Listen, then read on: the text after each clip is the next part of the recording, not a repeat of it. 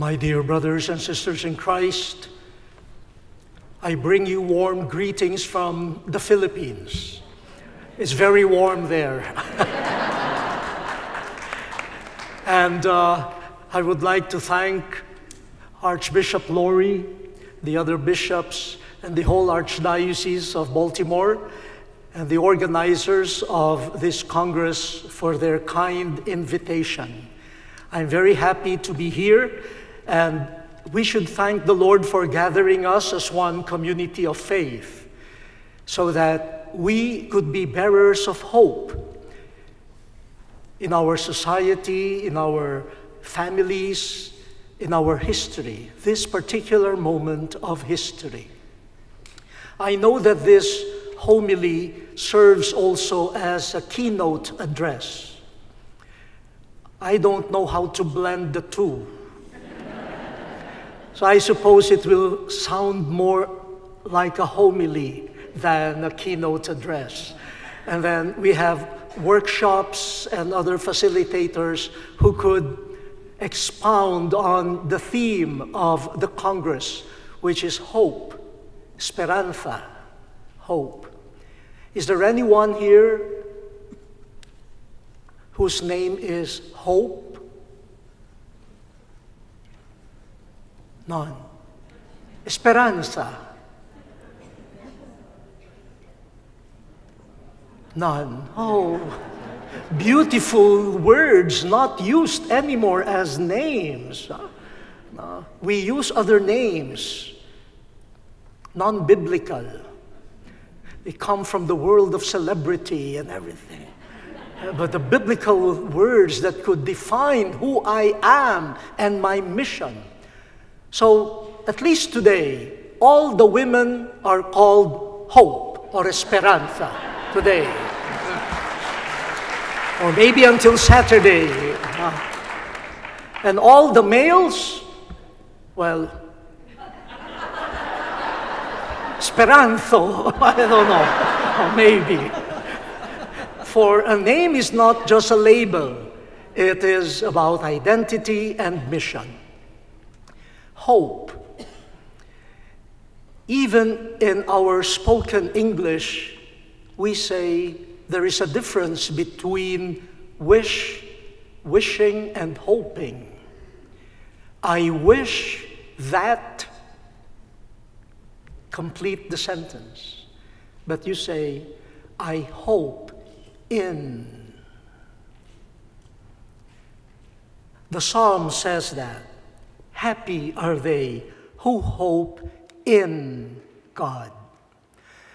In scriptures and in the tradition of Christianity, hope is a virtue that comes from God. It is grace. We cannot produce hope by ourselves.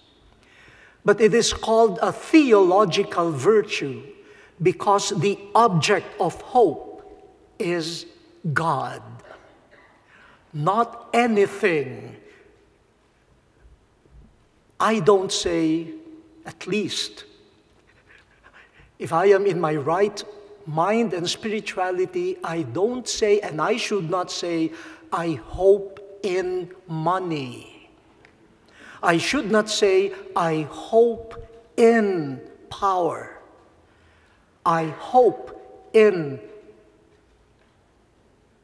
a businessman. For it to be a theological virtue, it is directed at God. I hope in God. In the same way that faith is focused on God, I believe in God. And the theological virtue of love also is directed at God. Love God with all your mind, with all your heart, with all your soul. And if hope, true hope, is in God, then you live. Pope Francis says, do not rob me of life by robbing me of hope. Those who hope in God find a reason to live. And those who hope in God find the energy to live.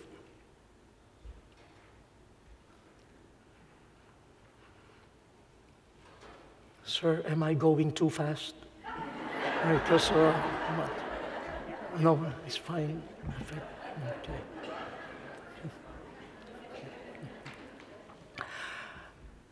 Now, where am I? Yes.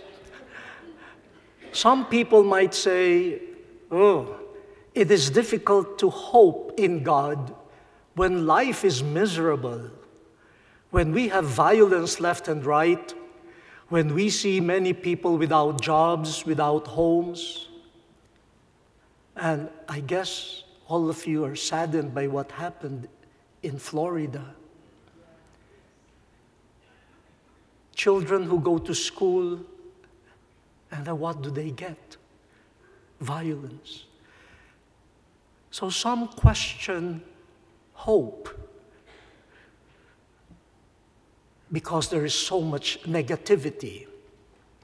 But when we look at the scriptures, especially the scriptures, we realize that the theological virtue of hope blooms in the midst of darkness, in absurdity, in obscurity, or what I often call the dilemmas of life.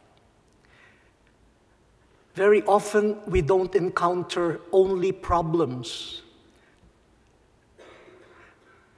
What we encounter daily are dilemmas. For problems, we find solutions.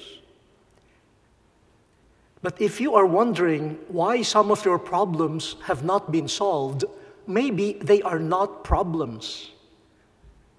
Maybe they are dilemmas. And a dilemma is a problem that does not disappear. And so you do not look for solution to dilemmas. You look for people who have stories of hope. The wives here, may I know who are wives? Wow. When you look at your husband, what do you see? A problem or a dilemma?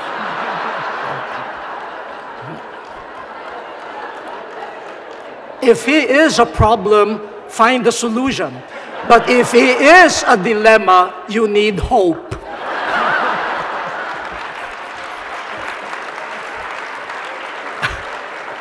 Husbands, husbands. What do you see in your wives? Priests, what do you see in your bishops? Okay.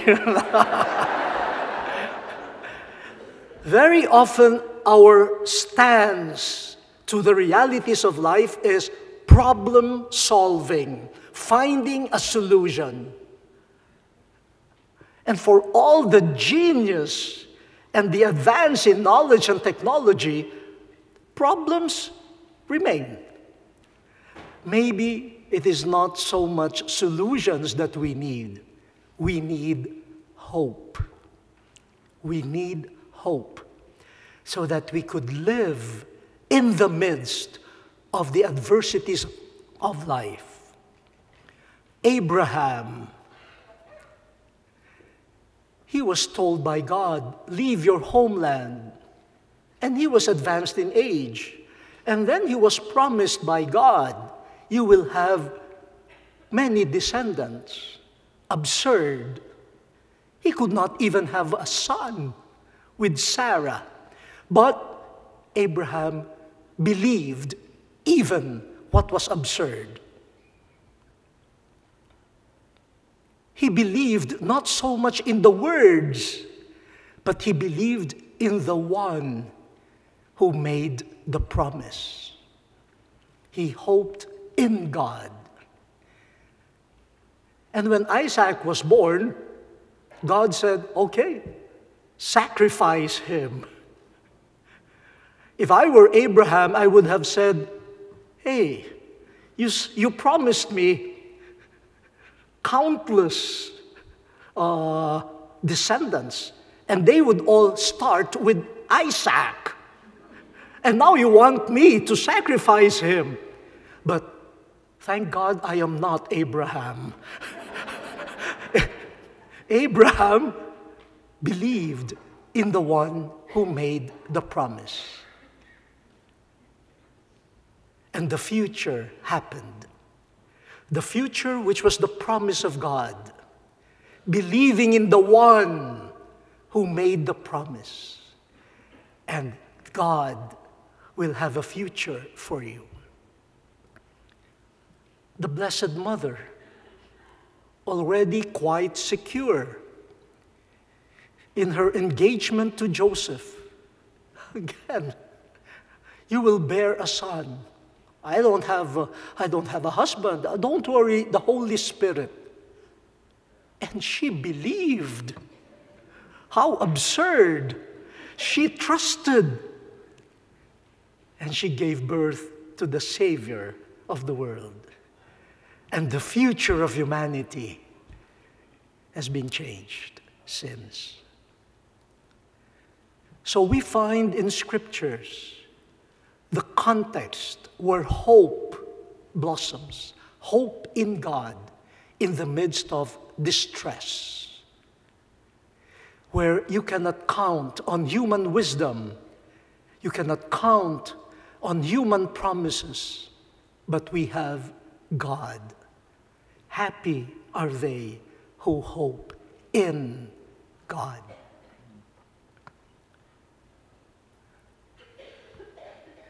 This is the life that Moses talks about in the first reading. Before the Israelites, Moses presented a choice, life or death. But where do they find life? They find life if they will be faithful to God. So if there is a profound relationship, covenant relationship with God, hope in God, as they travel through the desert in their suffering, if they hope in God, they are choosing life. But if they disobey God, if they separate themselves from God, if they worship other gods, then they have actually chosen death. So, to hope in God is to live. No wonder many people are experiencing death, even when they are still physically and biologically alive, because they have chosen other gods, idols, and they have put their hope in idols. Then they don't experience fullness of life. The choice is before us, life or death. In one confirmation, I explained to the candidates, the young people, that after confirmation, they should show to the world that they have already chosen to live in Christ, life in Christ. And so I gave them a test. I asked them, what is more important, watching a TV show or praying? And they said, praying. I said, wow, there is hope. And then I asked them, what is your priority? No? Attending to video games or going to the Blessed Sacrament? Going to the Blessed Sacrament. Wow. Wow. And then I asked them, which is more valuable, the Eucharist or $3 million? $3 million!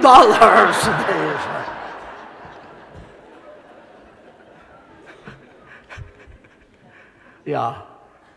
Choosing life, hope in God is quite difficult, because that is not what our prevailing cultures teach, especially the young.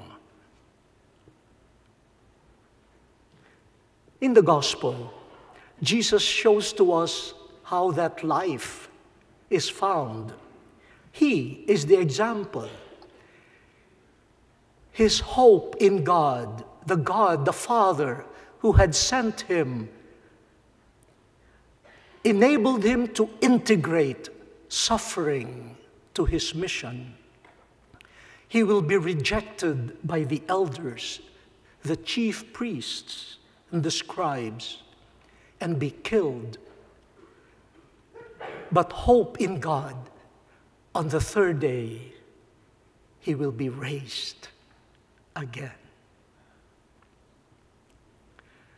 And he invites his disciples, if you want to follow me, if you want to come after me, put your hope in God. For me and my sake and the sake of the gospel, are you ready to suffer, to deny yourself? Lose yourself, but you will gain life. But it is life in Jesus.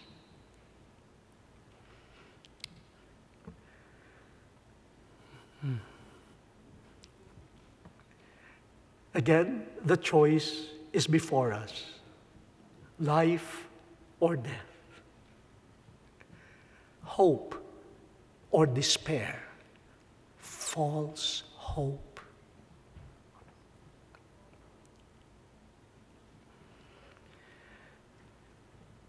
We Christians are asked to make a powerful testimony to the world that even if we are worried, concerned, even if we suffer, even if we know we will be rejected or be persecuted,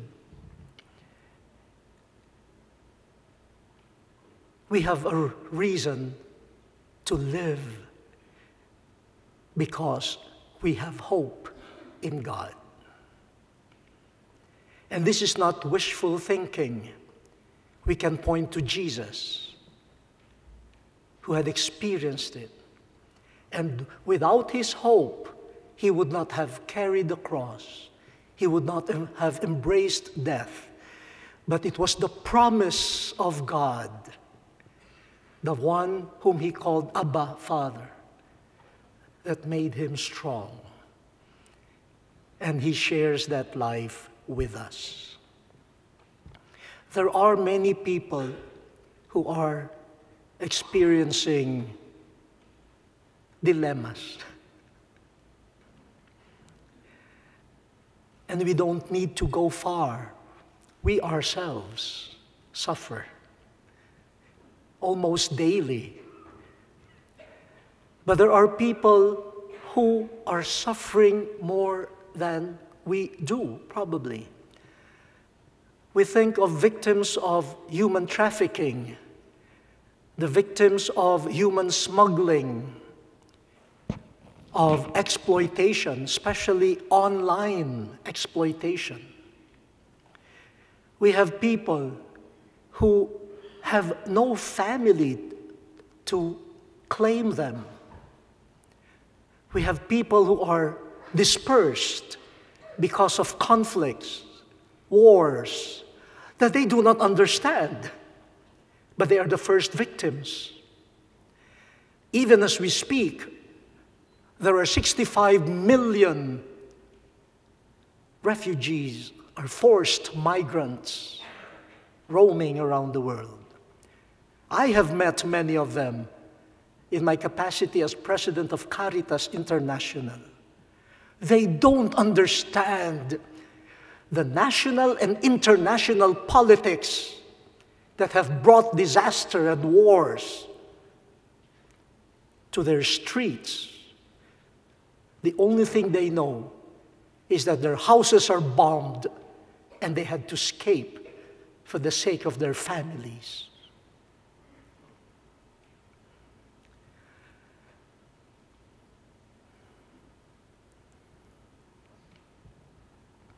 The forced migrants, the refugees. the victims of violence, children like that 19-year-old boy who lost his parents, adoptive parents, and probably had a lot of despair in his heart, expressed in violence. Jesus is asking us, if you wish to come after me, be a bearer of life, show hope, show the power of hope in God, life in God to them. And they will embrace it, for that is what they need. But will we open our eyes, open our hearts? Will we open our hands to journey with them so that it will be a common journey of hope in God?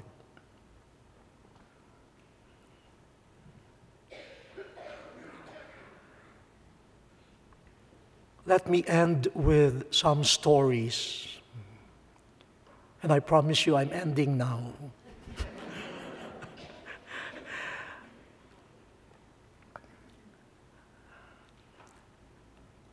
I visited a refugee camp in Greece. That portion of Greece with the border near the border with the former Yugoslav Republic of Macedonia. And that day, according to Caritas Greece, that day was quite slow because in 1 hour, only 1,500 refugees came that hour. So it was a slow day. I said, slow. They came from Syria, Iraq, Afghanistan. There was even a family from Sudan. So we helped distribute food, medicine, and it was noticeable that they came only with their clothing, the clothing that they had on, and the most precious to them, their families. And so unaccompanied minors really would catch your attention because they were walking alone. And there was one boy, a teenage boy. I interviewed him. I said, "Where are you from?" And he understood some English. And he said, Syria. I said, "Your parents, where are they?" He said, "In Syria." He said, "Why are you alone? Why are they in Syria?" And he said, "Parents said, go, go."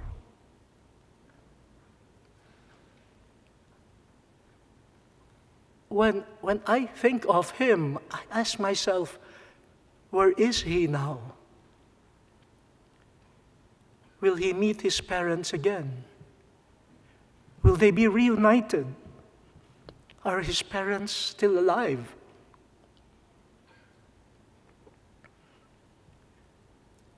And after the distribution of food, I went to the tent where they were held before they were allowed to cross the border.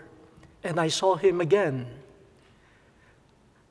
And I asked him the same questions. And then it was his turn to ask me, "Are you a Muslim?"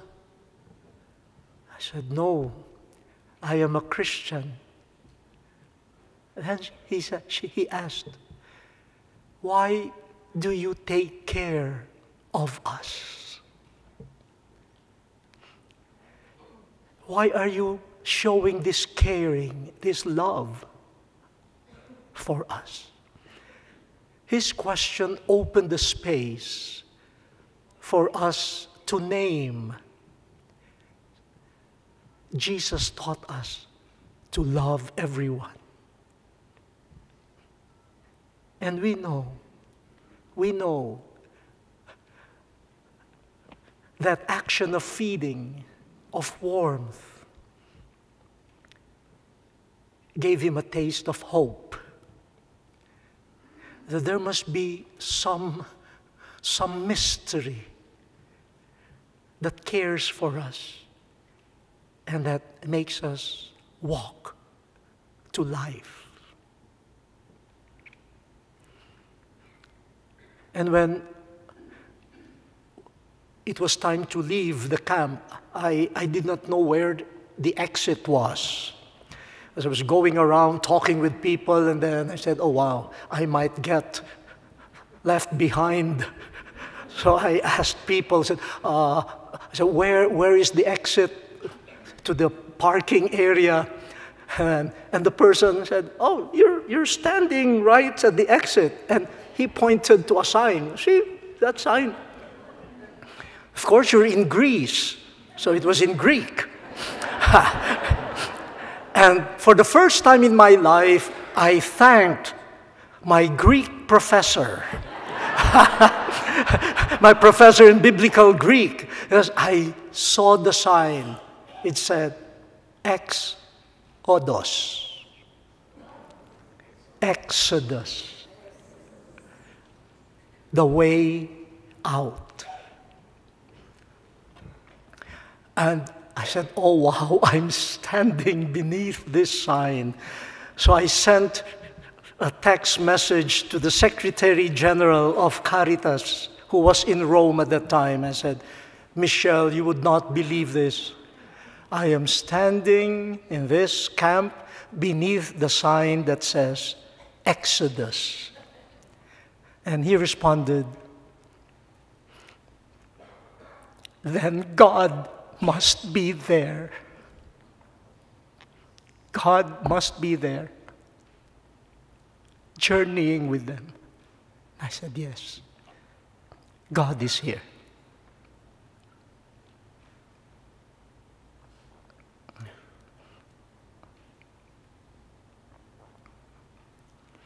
And finally,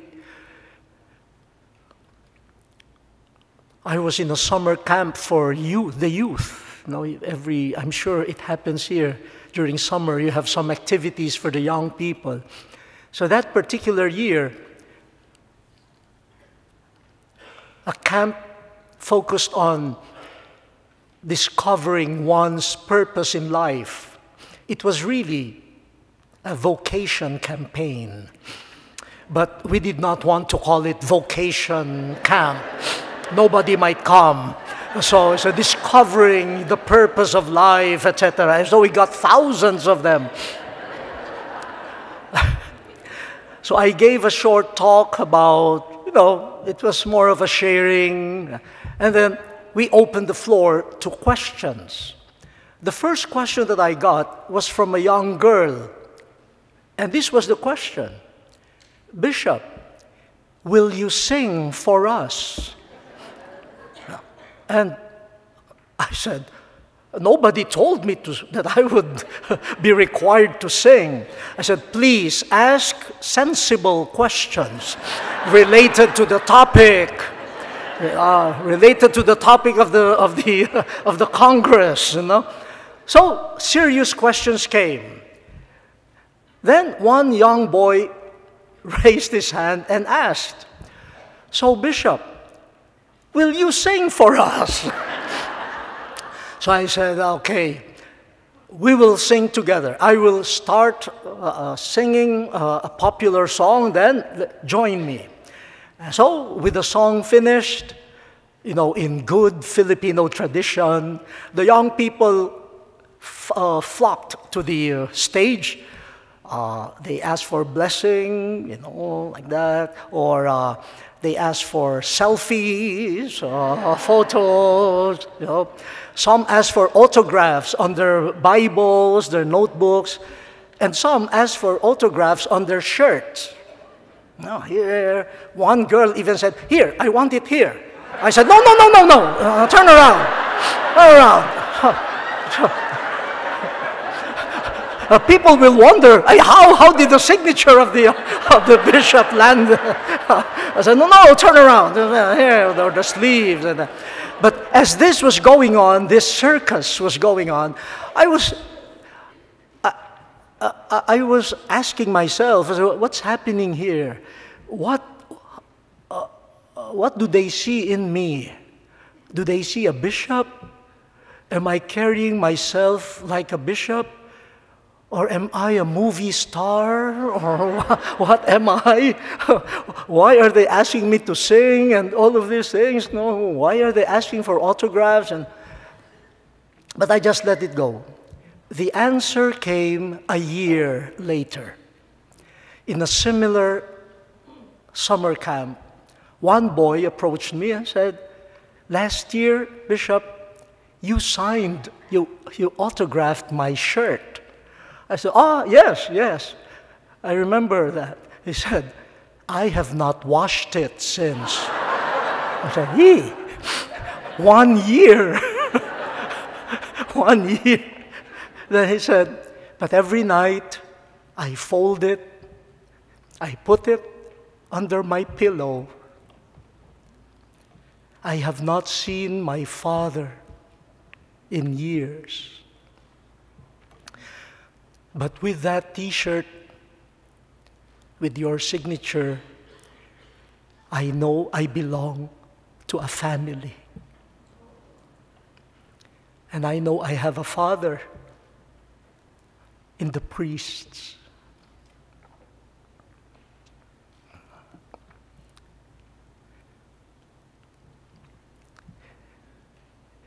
In the darkness, there is a reason to live if hope in God is manifested. It could be through food shared, or even through an autograph on a T-shirt. Jesus invites us, if you want to follow me, then for God, in God, share life. Share life. Let us pause for a reflection on the readings and the beautiful theme of hoping in God so that there might be life and light in the world.